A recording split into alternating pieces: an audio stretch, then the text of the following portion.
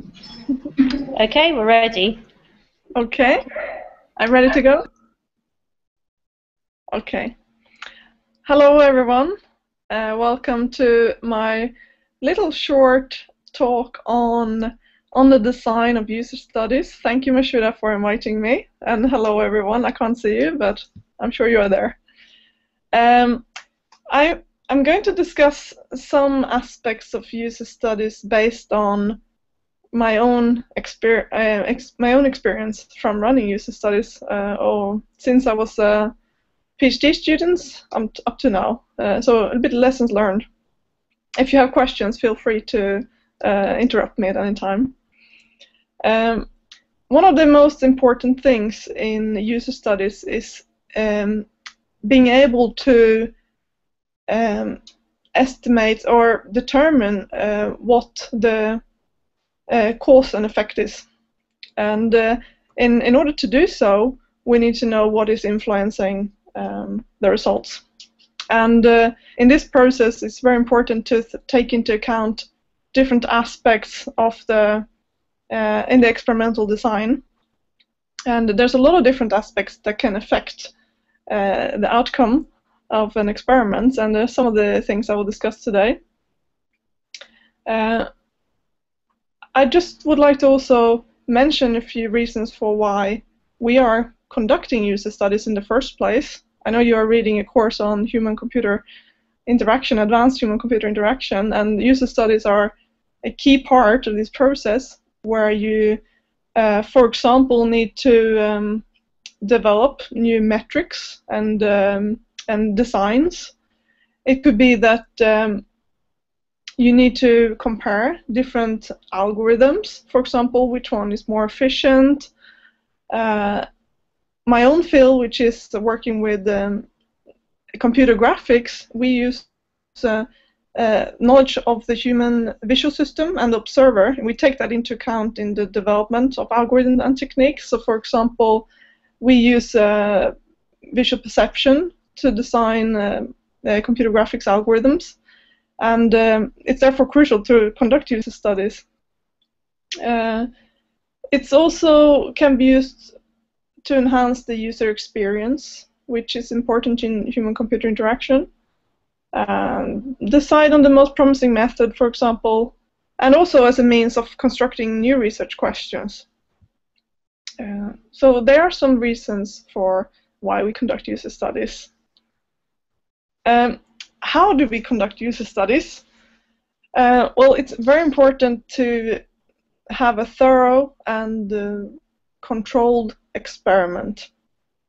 And if we have that, we can rely on the outcome of the experiment. And this will give a more robust answer to the question that we're trying to answer. So we have a research question, which, for example, could be if we can use visual perception, say, to create a perceptually adaptive algorithm. And in my case, an example could be which of two algorithms looks more like realistic human skin, for example, in skin rendering.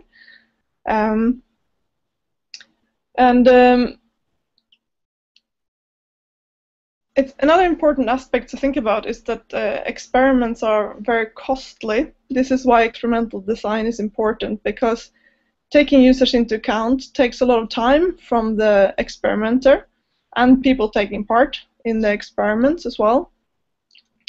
It can be quite hard to acquire participants to take part in experiments. We often rely on volunteers to take part. And when we have participants that come to an experiment, we want to make sure that we get the most out of it, so that we are not doing the wrong thing and wasting their time and our time, and getting reliable data. And therefore, it's important to run pilot studies before your actual real experiments starts. And this can be done with a few people, and you would be surprised what you find in pilot studies. It could be, for example, that your instructions were not clear. Something that was obvious to yourself could be quite hard to understand for someone. Or should I smiling? It could be quite hard for someone else to understand that is not has not been involved in the experimental design process. It could be about testing the setup, making sure that you can record what you want to, and so on. So it's important to run pilot studies to identify problems and to revise your, for example, instructions or even the experiments and your variables and conditions that you have designed.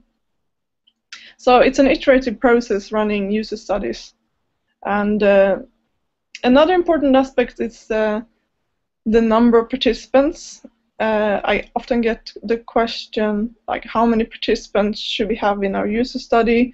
And it's hard to say a specific number. It really depends on the type of study that you're performing. In some cases, you can have a lower number of people taking part, and maybe these people can be used in a repeated measure design, where you can test different conditions several times. You can also have statistical analysis tests that require you to have many more participants. So it's hard to give a rough outline. It's depending what kind of study you're doing, but between a few people and up to 30 or even hundreds for thousands for if you're involved in medical trials, for example.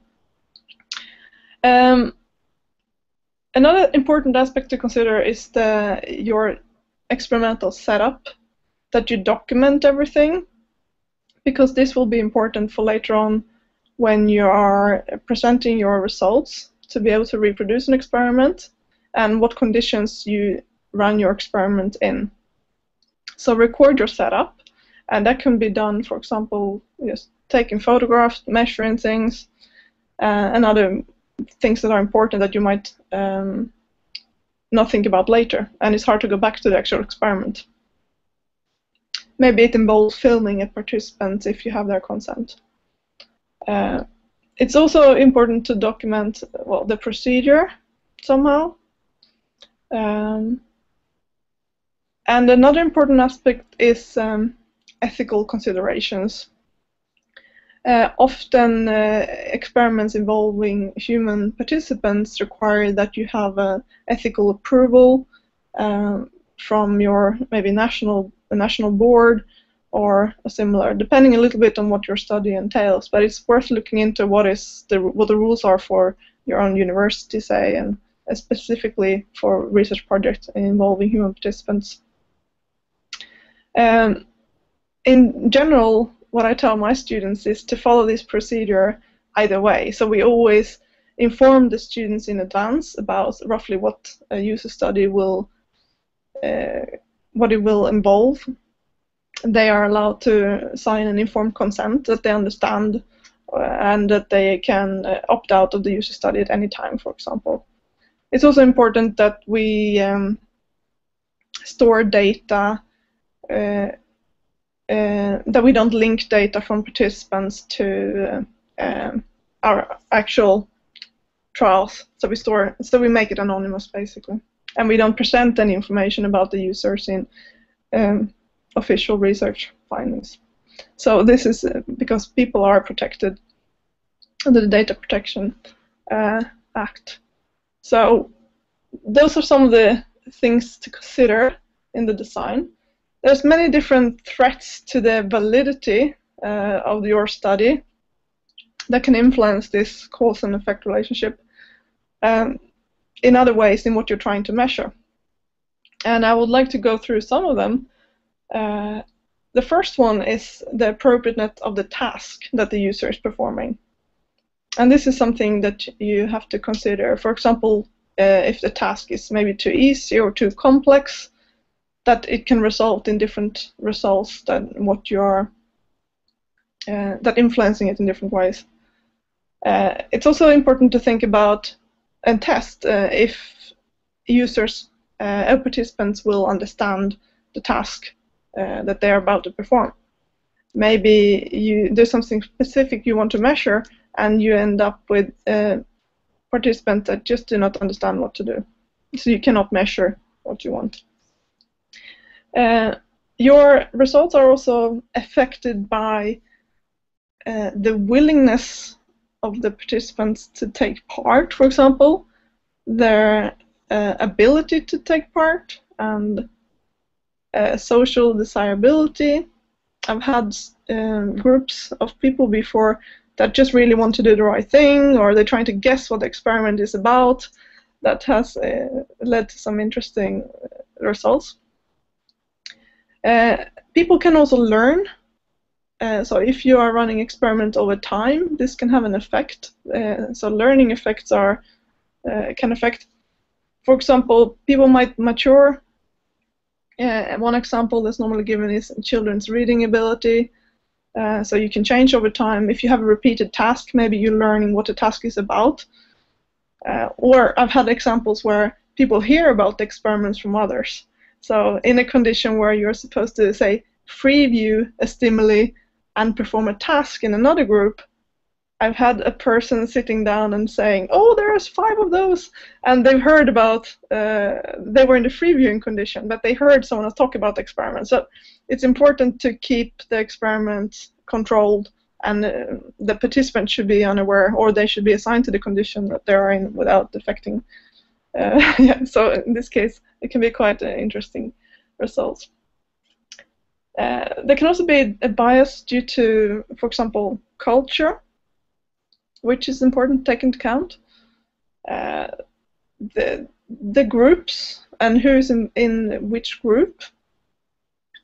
It could be age differences, gender differences, differences in the experience of users.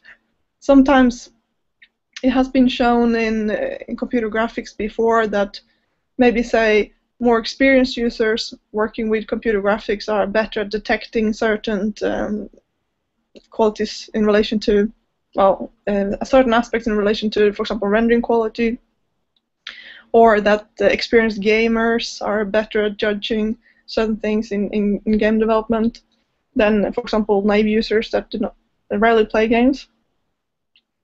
So this is important to take into account. Gender, it could be that there are differences between female and male users. So if one group contains only maybe females and one contains only males, you can test for differences between gender as well if you have an appropriate setup. Age is important as well because over time, especially if we're working with studies in relation to visual perception, the human vision degrades, and it's an aspect which is important to take into account. Other things that can affect are if you change the instrumentation, measurement-wise in your setup, making sure that it's consistent. Also, the measuring behavior might change. As an experimenter, you might get better at running the experiment when you're performing it. And that's also something to take into account, that you know what you're going to measure and how and when. Also, the fact that you as a participant are in an experiment can change your behavior in itself. So the idea of being in an experiment can influence the experiment. And we've seen this before as well. Especially, for example, working with eye tracking as I do. Eye tracking is a technique for capturing someone's eye movements, for example, on a computer screen at any given point in time. And it's important to have this in a controlled environment, because anything that I see will affect what I look at, but also anything around me, like noises, other people coming in, people walking past, of course will influence where I'm looking. So a control setup is important, and this can influence the behavior being in an experiment. Another aspect is dropouts, making sure if you're repeating experiments over time that you have same people taking part, or if you're taking new people, how are they different from the ones that you had before. Um, time event changes are also an aspect. What can we do then to mitigate some of these problems? First of all, what should be done in a study involving any human observer, testing visual perception, testing the vision, for example, the visual acuity or our ability to resolve fine details.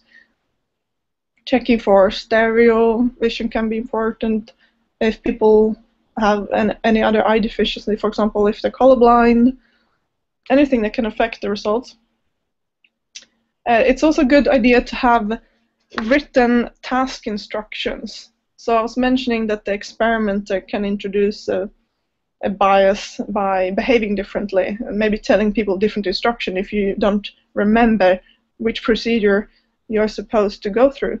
So by allowing the participants to have written instructions, you ensure that everyone reads the same thing. You cannot ensure maybe that everyone understands the same thing, but you can try and confirm that as well by letting them ask in questions. But sometimes as well that can affect because the answer different, so you should be a bit careful. We can also, to avoid learning effects, we can randomize the order the trials are shown. And we can use counterbalancing, which is a way of altering the order things are shown. So if I want to compare a high quality and a low quality picture, I will show maybe a high quality and a low quality picture, but I will also show a low quality and a high quality picture in that order, in case someone would tend to choose always the first one, or something like that in a series of trials. So we can randomize it, and we can use counterbalancing as well. And that can be done also with gender and age and experience and so on, when we assign people to different conditions in an experiment. It's also important if you're running long experiments to include, for example, breaks, things that can affect the participant taking part in a long experiment. They might get tired or bored, and their performance will degrade over time. So if you're running a long experiment, it can be wise to break it up into shorter sessions, for example. It's also important to have some techniques to deal with like garbage answers, outliers. For example, in eye tracking, people that eye tracking didn't work properly, the calibration might have been off. So we need to have a way of dealing with that kind of data, and not just take all the data that we get for granted. That is good. If we also have another example where it's important to let the participants practice or train before the actual experiment, the real experiment starts. And if we want to, for example, compare novel interaction techniques, and we want to compare mouse and keyboard or interaction with eye tracking interaction, where we control the computer with our eyes, we have to take into account that we are used to using mouse and keyboard, but we might not be used to using eye tracking as an input device. So this is just an example where we can actually compare the two in a more fair manner if we let the user practice with both, performing the task with both. In an ideal world as well, to avoid any bias, it could be worth to have a double-blind technique where the experimenter and participants are allocated randomly. And the final things that I want to mention is that when you present your user study in a scientific, in your case maybe a thesis or a scientific report, we need to write down everything about the study, really. We need to describe the setup, which procedure we used, information about the participants, anonymous, but who took part, for example, number of males, females, what were the ages, etc. So this is why it's also important to document the setup in order for other people to run similar studies and compare their research to yours. I had one more slide on, for example, on what eye tracking can add in addition to more traditional techniques used in human-computer interaction, like questionnaires and think aloud protocols. Eye tracking can allow us to measure, for example, human performance and evaluate human interaction. It allows us to test for usability, for example, for how people look at web pages, different designs, how it affects what you look at, and the efficiency in performing a specific task, for example. It also gives us an idea of cognitive processes and importance or visual attention, what we looked at, and let us understand task behavior in a different way that's hard to maybe judge from more traditional techniques. And it might also help explain individual differences. Okay, that was my, I think, 20 minutes. In my slides, it contains some further references to some courses, a course that we have had before at SIGGRAPH on some of the aspects of running and designing user studies, and a couple of other references which are very relevant for you as well, I think. So if you have any questions, I'm happy to take them now. Anyone from the audience got any questions? Yeah. Yeah. Yeah, please. Yeah.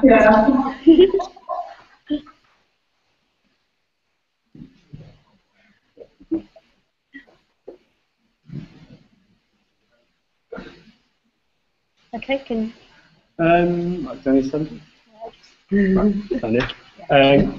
With regards to significant numbers for a user study, what about incorporating like a significant range? So would you, in your pilot studies, would you maybe concentrate on, so for example, our project's about trying to get further accessibility on applications.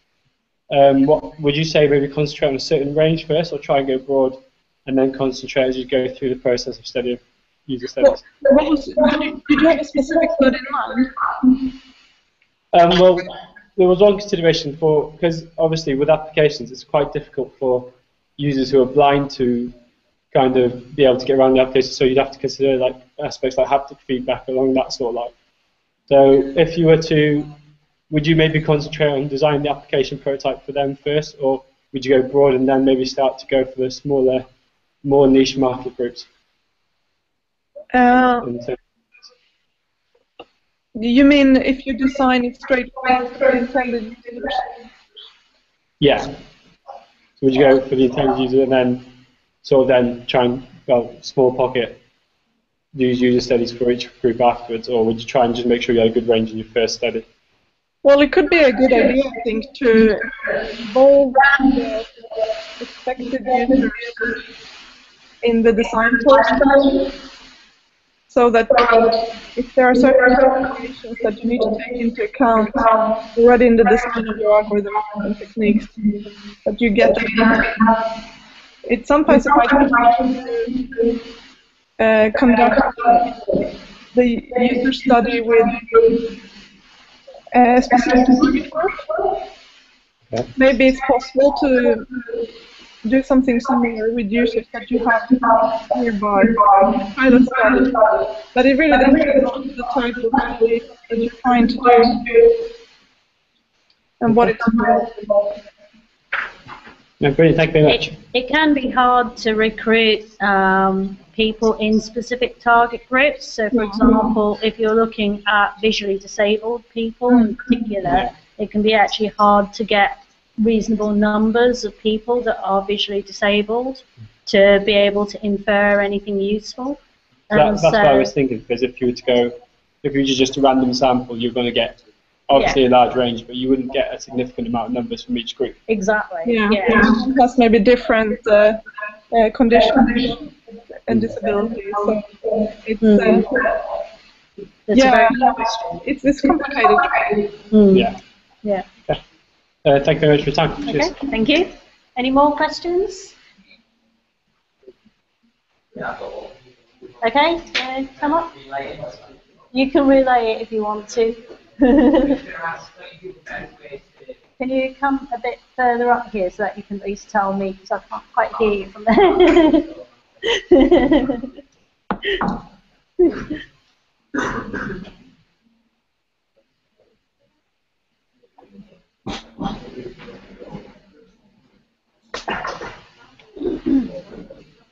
Hiya. I was just wondering, do you think it's probably the best way to get feedback is just to release a prototype to the public, have some metrics and sort of like measure what the response is, and then carry on iterating over your prototype until you get it right? I've seen before studies have started to appear more online. So collecting data, like the studies and experiments. Some important aspect to think about then is that you, for example, it depends what your study is. In our case, if we're studying visual perception, computer graphics algorithms, I mean, every person's setup will be different, and this can also affect your results. So it's relevant for other studies as well. So you have to take into account that every user then have a different setup. So in some sense, your experiment's becoming less controlled because you can't control for who takes part and what setup they have. So it could together like results in mass and larger number of people. They might find more things quickly, but depending on your study, it can cause also problems. If you have different lighting conditions, you might have, you can't control for the users. If you don't gather some demographic information as well, maybe you can maybe everything. Sorry, I appreciate that, but I guess at the end of the day, you're trying to release the product to them users anyway, so surely it's best to see how they use their product in their own environments. Yeah.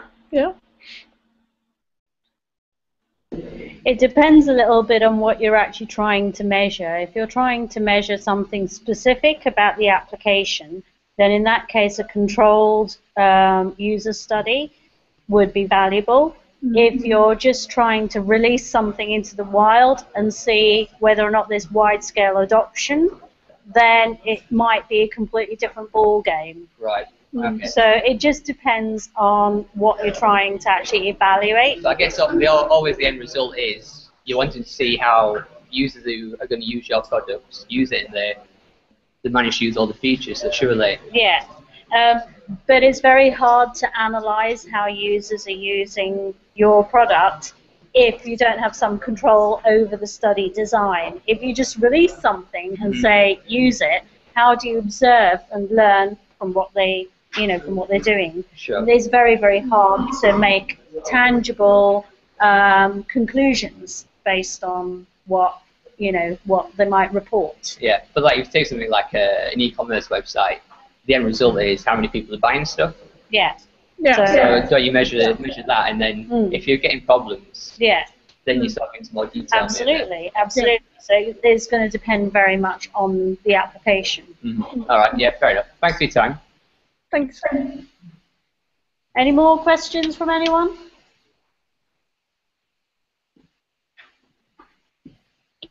I think everyone's reasonably happy here now, but I actually have a question on their behalf, and that is, they don't know yet, but they actually have to design a questionnaire and a user study to evaluate the application concepts that they have to design. They're designing an application for going to a museum, and they're going to get the next part of their coursework today.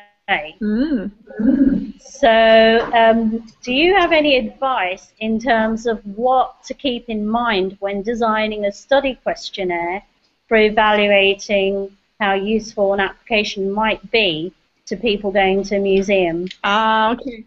Well, first, I think we want to gather a little bit of demographic data from whoever's going to take part. So I would definitely ask about anything that's relevant for the outcome of the product or application. So definitely ask for, not the name is relevant. So you want the age, maybe gender. Are there relevant questions to the experience that can affect how you would evaluate this application? And then it depends on what the application is, I guess, what you want to find out about it. There could be that you have more like free text. There could be that you want them to rate something. If they're interested, they can look into something called Likert scales, rating, which can be where you make statements about something and you fill in if you agree or disagree. And you've probably done this in maybe course evaluations before or something like that, questionnaires yourself. It can also be getting information, measuring something about the application. Yeah, so you really have to, I think, depend on the application as well. Yeah. Have you got any advice for them on how to avoid asking leading questions? Oh yeah, that's something that we see quite often. So you should avoid you should avoid saying, "Isn't this product very cool?" And then maybe people are more likely to say, "Yeah, I mean, yeah, it's pretty cool." So trying to have like a neutral, maybe statement or a question which is not leading either both negative and positive way is probably the best. Yeah. Okay, thank you very much for that, Veronica. Thank you.